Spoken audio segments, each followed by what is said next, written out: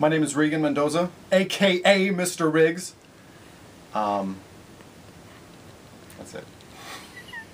That's my only real alias. Okay. I've always had the passion to make music and to write. Since, like I said, since as young as I can remember. So I can't stress enough the importance of keeping the business side of your creative aspirations. I can't stress how important it is to have your business side very tight. It's so important. You have to have, if you're, say, a producer and you're working with artists, you have to have artist agreements. You have to know how you're going to get paid. If you're working with artists, where you're getting paid, or if you're trying to, you have to make sure that your material is copyrighted.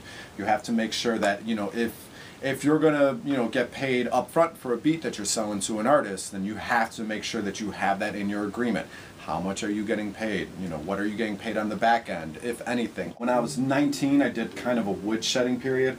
I think all artists do certain wood shedding periods where they just kind of block out the outside world, put the blinders on, and just really, really focus on their craft. And I think the longer that you're an artist, and the longer that you're able to be a creative professional, you'll have different opportunities and different times to do that. It was just a good release for me to kind of get a lot of those angsty high school teenager emotions and stuff, and just put them on the pen, put them on the paper. And then from there, I started to develop an appreciation for the craft and for the technique of writing, and how to put different words together, or how to put concepts together, or phrases, or the impact that one word had versus another one. And I don't necessarily recommend people that are going, that really want to break into this business and specifically only want to do audio. You don't need to spend all the money of going to a 4-year college. I would say you can learn everything that you need to know in 1 or 2 years of going to school, or honestly, everything being the way that everything is right now, you could have a wood shedding year, and you could just take a ton of classes on YouTube, and you could learn so much. I learned a lot in school, but I didn't learn, most of what I learned came from just working at it. A friend of mine and myself opened up a project studio, maybe my last 2 years I was up in Chicago.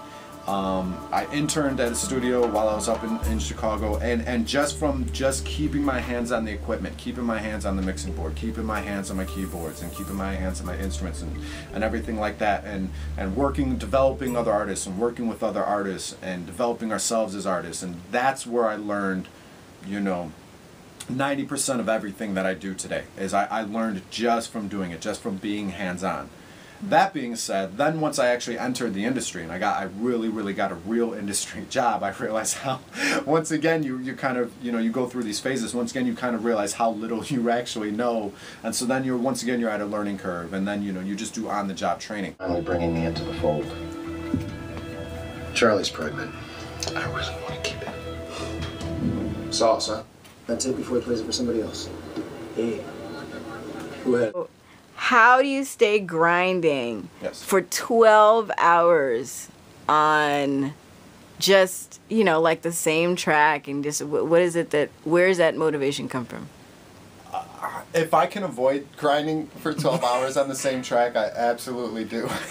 I don't mind grinding for 12 hours, but I would at least like to mix it up over the course of maybe 2 or 3 different tracks, or mix up, throw in some poetry in the middle of it, or whatever. But I would say if I absolutely have to, which has happened, which does happen regularly, if I absolutely have to just sit and grind for 12 hours on something, I don't know, where's the motivation? You kind of have to, like, it has to, everything has to fit. Like, you get tired, but then you get inspired, then something clicks, and then you get inspired, you know what I mean? Like, if it's not clicking, first of all, if I'm not getting paid to do it, right? which if I'm getting paid to do it, then I guess that's the motivation in and of itself. The client needs it by this time, so I have to get it done. There's just a certain amount of, you know. But what about on your being a own professional. stuff? Like you get. But if I'm working on my own thing, then I absolutely shake it up. If something is not working, I'll push it for maybe another half hour or something, and see if I can get something, some sort of spark, you know. But if not, then I switch it up. So if I'm working on a poem and I can't get the beginning right, and maybe I have an ending and I went back to rewrite the beginning or something like that, then I'll go and work on the ending, or I'll start trying to memorize it, or I'll start editing different parts. So I'll stay on the poem, but I'll work on different aspects of it. When I'm working on a beat, for instance, maybe if I'm working on this one part and I'm trying to get the sound of this chord progression, and I'm trying to get it right, but it's just not, something about it is just not right, then I don't work on it anymore. Then I work on the melody, or I work on the drum sounds, or, you know what I mean? It's just a matter of giving your brain a rest, working on something completely different and letting your sort of subconscious work on it. And but you still keep working. Yeah. You absolutely still keep working. You have to. Spirituality plays a lot. It plays a very strong part in my creative work as far as my writing goes.